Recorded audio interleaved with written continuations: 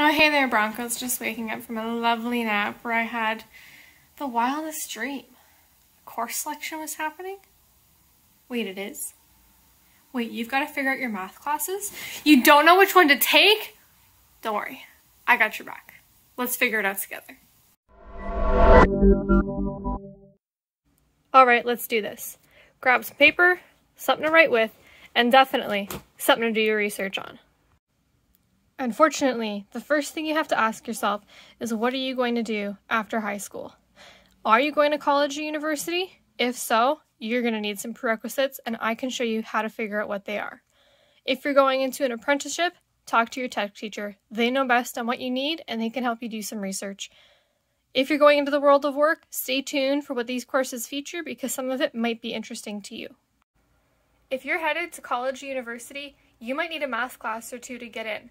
If you're not sure which ones those are, let me show you. Let's start with those of you headed to college.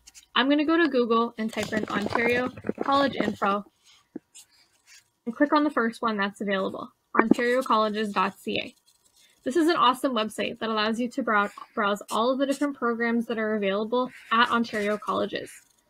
Let's check out the health category, and I'm going to pick dental hygiene as the program I'm interested in.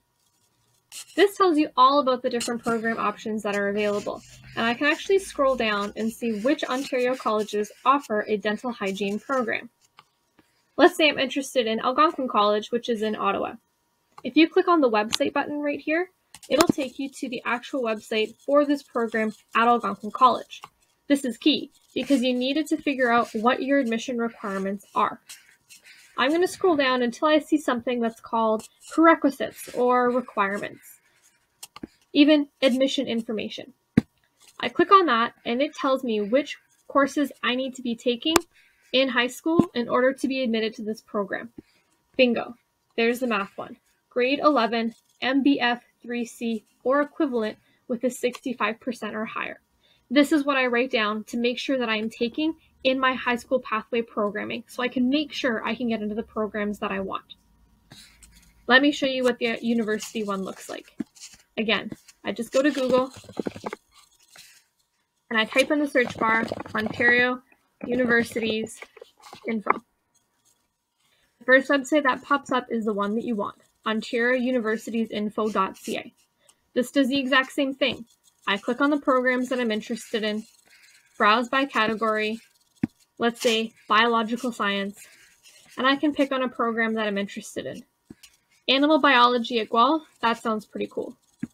I'm going to click on that one, and this website actually tells me the prerequisites I need. I don't have to go elsewhere.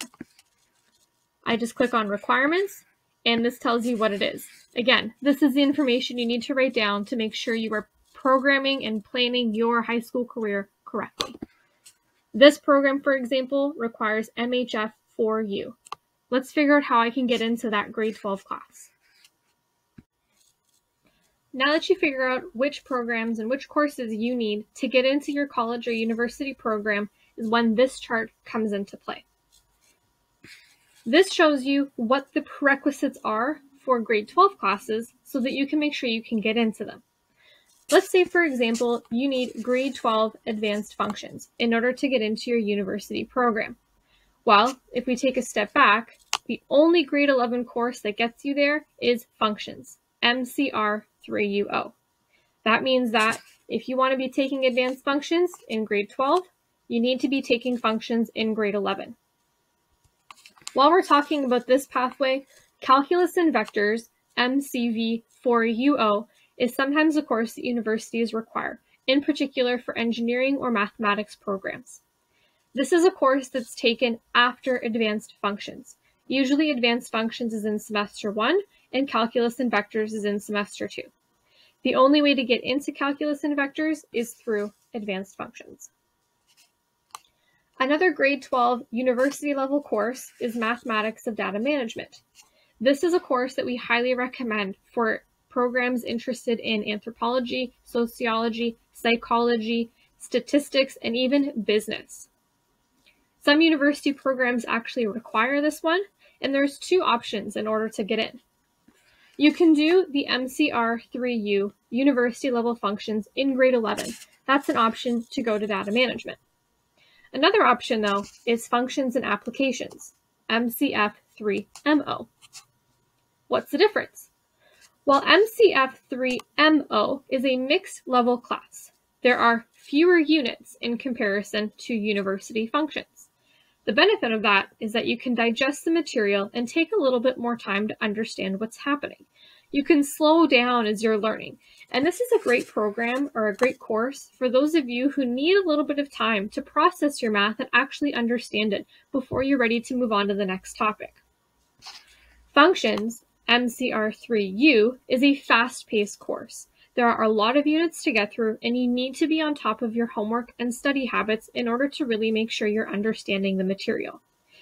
As a rule of thumb, if you got above a 70% in grade 10 math, you're probably well equipped to handle functions. That's just a general ballpark figure. It doesn't actually matter. But if you're somebody who's like, I'm definitely going into university, but function sounds a little bit daunting, that's okay, because look, data management is a university level math class. You can go to university by taking a mixed level grade 11 math class. It's something to think about as you're deciding, what type of a math learner am I? What course am I better suited towards? The last pathway is the college pathway. There is a grade 12 college math class as well as a grade 11 college math class. Of course, you have to take grade 11 in order to get into grade 12. Take a look at your college programs and see what they require. Some of them may only require a grade 11 college math. These programs are also useful for anybody who's interested in starting their own business one day or just wants to continue learning about math in the everyday world. There are units such as budgeting, planning for buying a house or a car, looking at numbers and making analysis about them. And these are all great skills, especially if you're headed into the world of business. It's something to think about if you have availability in your timetable. All in all, whichever math class you choose, you're going to have success. Really think about what you're interested in and the type of learner that you are when you're just selecting your grade 11 math class, because whatever you pick in grade 11 sort of dictates where you're headed as you look into grade 12. All right, that's enough talk about math. Let's go back to the snap.